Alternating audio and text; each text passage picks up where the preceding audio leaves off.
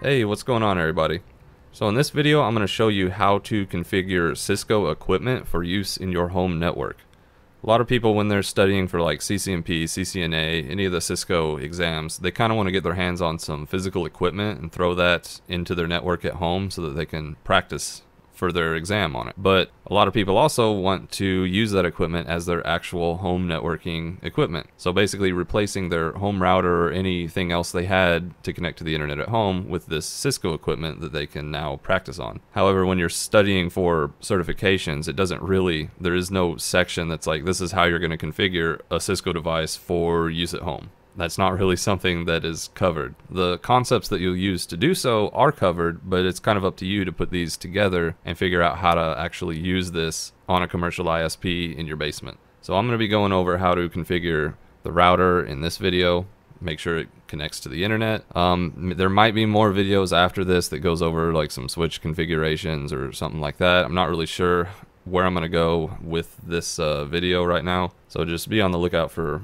more with different configurations. Now let's just go over the topology here. So if you're unfamiliar with my videos using this EVE-NG emulator, this is basically just emulated on a server. These are not real devices. It's basically GNS3, if you know what that is, and I'm just simulating an internet connection with a false public IP. So up here is basically my internet emulation, and then down here is what we're going to be configuring. You can look at those as the devices you brought home to practice with. So it's assumed that there's a modem between your router and the internet. Basically your Cisco router is going to connect into your modem that is then connecting into the internet. Now the way we're going to test all of this is with this Linux virtual machine. It's running Slacks. It's not a Windows machine or anything like that, but it's good enough to test if this home configuration is going to work or not. Now, what are we going to need to set up here on our Cisco devices in order to make it work in our home network? Well, if you know a little bit about your probably existing home router, you know that it's got a few different services running on it and it's super user-friendly. Cisco equipment is not, so we're going to have to put in configurations for all of these services that your home network is already providing. So you're going to need to set up a Dhcp pool for all of the computers in your house. You're going to have to set up NAT manually so that your IPs are translated for use on the public internet and you can use more than one device. And we're going to have to point everything to a public DNS server. So all of these we're going to have to configure manually on router 1. So let's go ahead and just hop into the configuration here. So this is assuming that you just basically plugged in your router into your network and you're consoled into it. So we're going to skip the initial configuration dialog, and that's going to basically finish the rest of the router booting. So we'll wait on that for a couple seconds. And here we go. Now when you first connect this up to your modem, the first thing you're probably going to want to do is change the host name. However, I'm going to go ahead and say don't do that. The first time I did this on a Charter connection, Charter actually would push some configs that would change the host name of my router, and the router would not work without that host name being changed to whatever Charter wanted it to be. And what it changed it to was actually a host name that just said the public IP of my connection. So if you already have a router that's kind of pre-configured and you want to throw it in there, just be aware it might not work because of something that I don't understand that the ISP pushes. So we're going to start completely from scratch. And the first thing you're going to want to do is configure your internet-facing interface. So in this lab, I connected up Ethernet 00 to our modem. So if we go into configure terminal, internet or interface Ethernet 00, and we're going to do an IP address of DHCP on it. Most home connections are DHCP. If yours is different, there's going to be some different commands, but I'm just assuming that you're on a regular DHCP connection here, and we're going to no shut the interface. And that's really all we need to do to that internet interface, unless you want to get squirrely and add a description of internet to it. We'll exit out of this. We have a message here that says we got an IP address. So there's our public IP, which is not an actual public IP. That's just one that's been made up by me for use in this lab. If we do a show IP interface brief, we can see it on our internet interface here. Now, the next thing we're going to want to do is set up our LAN interface, or basically default gateway for our network. So I connected Ethernet 01 to our home switch here. So if we give this an IP address, private IP, we'll just say we're going to use the 192.168.1.0 network, and 1.1 is going to be our default gateway. Just assign this IP to it and no shut the interface. And this is going to be the address that we're going to SSH to if we want to remotely manage this later. So we're going to exit out of that, and we're going to create a DHCP pool for our home network. So IP DHCP pool, we'll just name that home, and then we'll do network 192.168.1.0, and then we're going to assign a default router or the default gateway for all of our hosts of 1.1. interface Ethernet 01's IP, and we'll assign DNS servers. We can add as many here as we want really, but we'll just use Google's 8.8.8.8, and we'll do 8.8.4.4. I think that's a Google secondary. So now we have a primary and a secondary DNS server to hand out to our home clients. And that's all the configuration we need to do in the pool.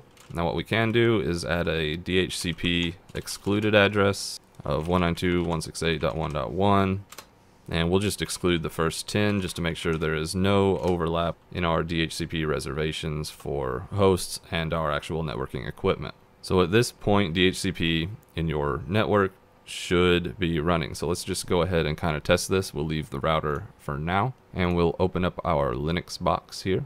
And if we go to, we'll just do a terminal and see if we have an IP address. So ifconfig. Yep, it looks like we were assigned an address of 192.168.1.2. So this pulled a DHCP address before we entered in our exclusions.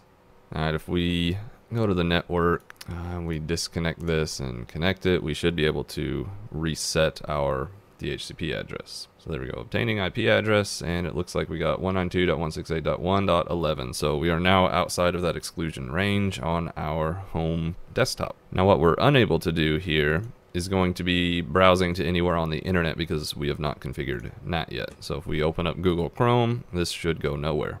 And yep, doesn't look like it's gonna work. So let's configure NAT on our router now. With NAT, you've got to specify an inside and an outside interface, as well as a list that says what networks you're going to want to translate.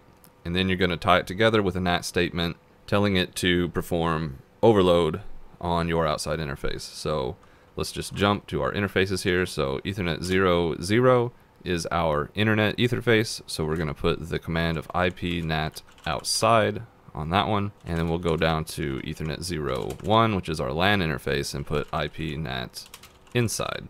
So that's telling the router which one is our local network and where we're translating it to on the outside interface. Now the next thing we're going to do is we're going to tell it which networks to perform NAT for. So if we create an access list, so IP access list standard, and give that a name of NAT, we can put in a permit statement for our local network, which is going to be 192.168.1.0, and then a wildcard mask of 0.0.0.255.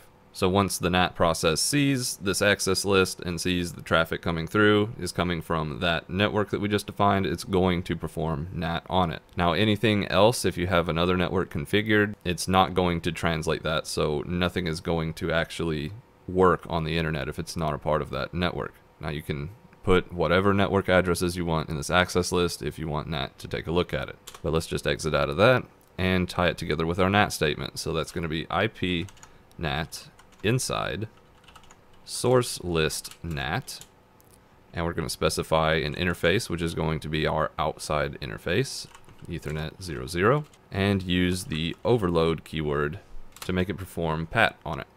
And we will write this, and at this point our Cisco device should be functioning much like our regular home networking devices. So let's go back to our Linux box and see if we can go anywhere on the internet. Looks like Google kind of loaded. I don't know if that's a cached copy or not, but let's just go to well, it's tax time, so irs.gov refund, and here we go. Internet is working, so you now have network access through your Cisco device. Basically all there is to setting up your Cisco router as your home network router. Now there's a whole bunch of other configurations you can put on there if you want, but those are the bare minimum basics. And we didn't do anything with our Cisco switch. That's just a dumb switch, everything in VLAN 1, but our router is up here functioning like a regular router. And what you would do on your home internet or home network, you would connect all of your other devices off of your switch if you want wired connections.